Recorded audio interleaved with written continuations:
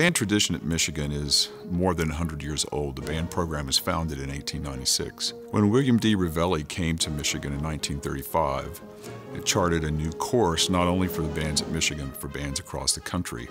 He had been the director in Hobart, Indiana, and had won consecutive national championships for a contest that used to take place. And he was viewed as the young, up-and-coming Jim Harbaugh of the day, if you will. And by the early 50s, he had the band recognized as one of the top university ensembles of any genre in the country. H. Robert Reynolds was a student under William D. Ravelli in the early 50s. He came here as a freshman, and he's told me that he was quite shocked to make the symphony band as a freshman. He was last chair as a freshman, and he was played in the symphony band all through his undergraduate years, and he got a master's degree and then went out and began his teaching career. So when Dr. Ravelli retired in 1971 and they eventually did the search for a director of bands, Bob was already a shining star in the conducting field. So he was a very natural selection to come back and take over the program, and stayed until 2001. And all that period of time, the band program here, both in the concert hall and in the athletic arena, has been a vital part of what the university has to offer students and the greater community at large. When I came to Michigan in 2001, I came in large part because of the legacy of what H. Robert Reynolds and William D. Ravelli had achieved, and it's quite an honor to be part of that.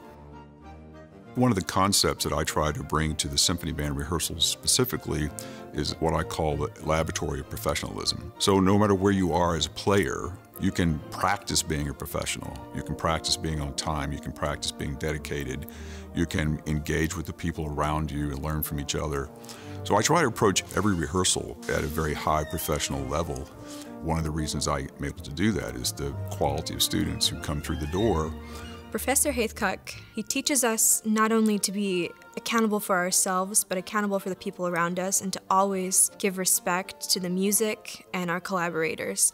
On the very first day that I was in symphony band, my sophomore year, I got to hear the memorable speech that Professor Haithcock always gives us, talking about the semester and what he expects from us and what we can expect from him. We listen so intently you can hear a pin drop in the room. And from that, we feel very honored to be a part of that ensemble. This particular concert features a lot of repertoire that has historical significance to the University of Michigan Symphony Band. The works that Professor Reynolds will conduct are very particularly specific to his experience at Michigan. The Bach chorale prelude, How Fervent Is My Longing, is in memory of Leslie Bassett, who died last February. And Professor Bassett had an enormous influence on the history of the University of Michigan School of Music. Professor Bassett wrote Sound Shapes and Symbols as a gift to H. Robert Reynolds upon his taking the director of band's job. He told Bob during the interview, "If you take this job, I'll write you a piece." So he delivered. Professor Reynolds was in Mr. Bassett's theory class as an undergraduate, so they had a long and special relationship. So when the Symphony Band had the opportunity to tour China in 2011, we wanted to represent the living composers that are on the faculty, and it made perfect sense in all of our minds to engage Bright Sheng to write a piece that would be specific for this tour. So he was able to craft a band version of his Shanghai Overture, which we played all over China, and it's a pleasure to come back to it. And in this particular program, it serves as a marker of the history of the Symphony Band touring internationally. The famous 1961 Russia tour, and then Professor Reynolds took the band to do a premiere of a Stockhausen opera in 1984, and they also toured Europe. Matt Ernst will be playing an old Herbert L. Clark turn-of-the-century cornet solo.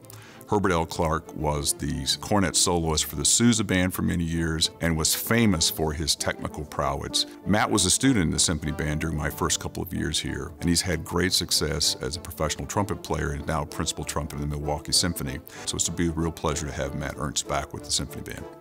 This concert will conclude with David Maslanka's Symphony No. 4. Symphony No. 4 is based in large part on the traditional doxology tune that everyone knows. It's used as a symbol of gratitude and joy.